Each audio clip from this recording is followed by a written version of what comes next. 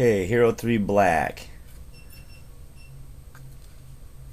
Best to use a steak knife while you're removing the front cover, and hold down the LED when you're prying off the cover. Otherwise you can pull the cable off of the LED if it decides to stick to the front cover.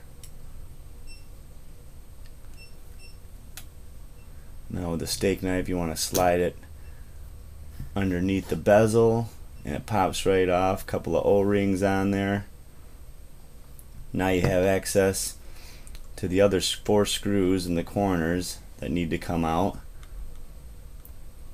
Now the Hero3 Black, Silver, and White all take apart the same. The lenses are different on all 3 models. The Hero3 Silver has kind of an issue where some of the lenses don't thread all the way. The blacks work great every time, and so do the whites. They're very consistent.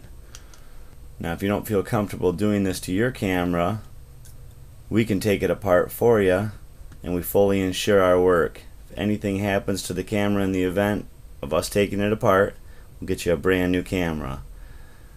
There's a few different modifications we do for night vision or for some zoomed in lenses. Right now we're using an 8mm lens to film this video. Okay, so we use the knife and we're going to pry up the board. It's a little difficult, but not impossible. Once again, if you don't feel comfortable doing it, we'd be happy to do it for you. Once you change the lens in the camera and break the glue seal, then you will be able to change lenses on the fly anytime you want. It's always best to use a monitor when you're focusing the lens in.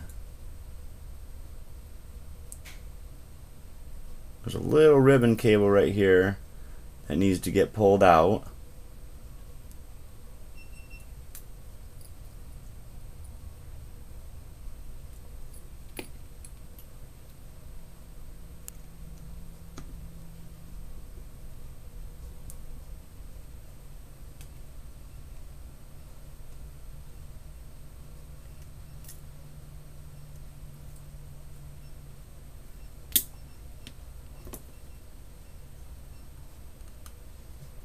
Install your new lens, you always want to focus out to an object that's 150 feet out in the distance.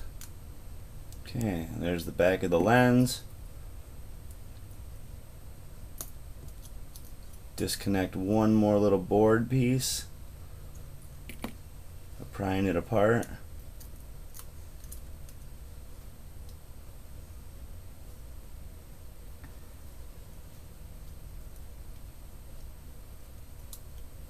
Okay, slides right out.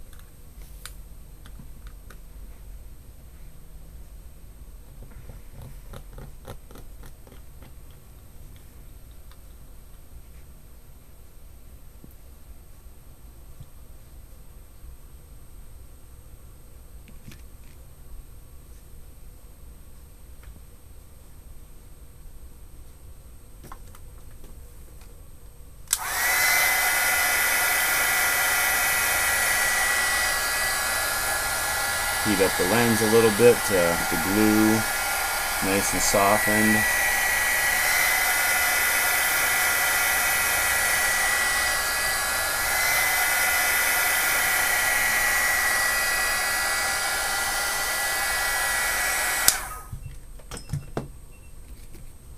Take another pair of pliers, a little bit of heat shrink around them.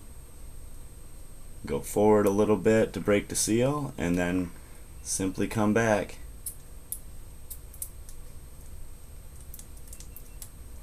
Now that the lens is out of the camera, we want to put the whole camera back together. You don't have to put a lens in yet. Now that the lens has been removed, now we can put the camera right back together like we started.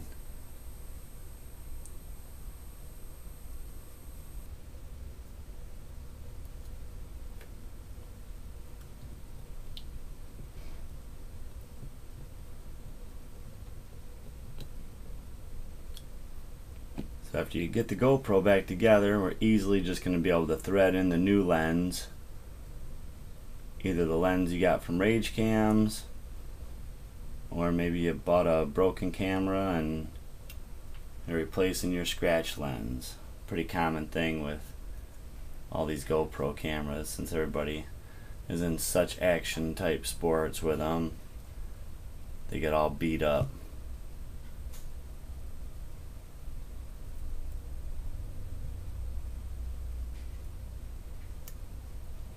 Now, the sensor inside of the actual camera might get some debris on it, and if that's the case, then what you want to do is you want to air dust out the sensor, and most of the debris should come right out. Now, if it doesn't come out, then what you're going to have to do is you have to use some windex on a Q-tip to simply wipe the debris away. It will not harm the sensor. We've done this many times and it works very well.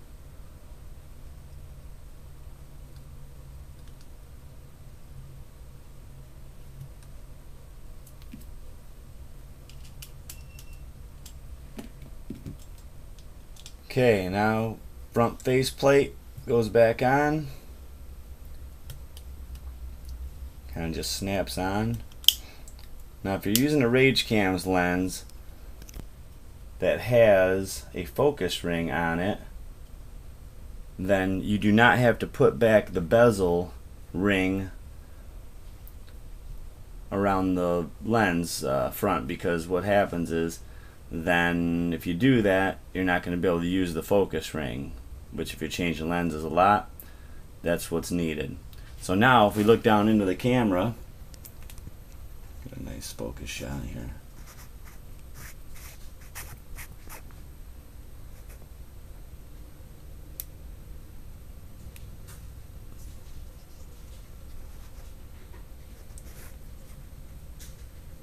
Okay, you can see there's some leftover Teflon tape. You can take that out of there and just make sure your sensor's nice and clear before you put in the new lens. So basically you're just going to thread in your new lens and you're going to use a HD monitor to focus the lens. Let me see here.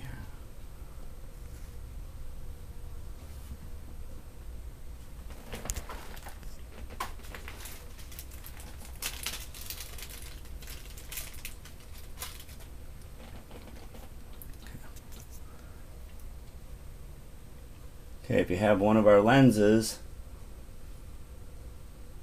then you can simply just drop it in, start to go counterclockwise a little bit with it until you feel it seat in the threads, and then go clockwise.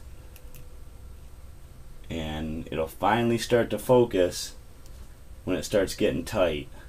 So you want to use the HDMI output on the side and hook that into a TV and focus it on an object 150 feet away. RageCams.com.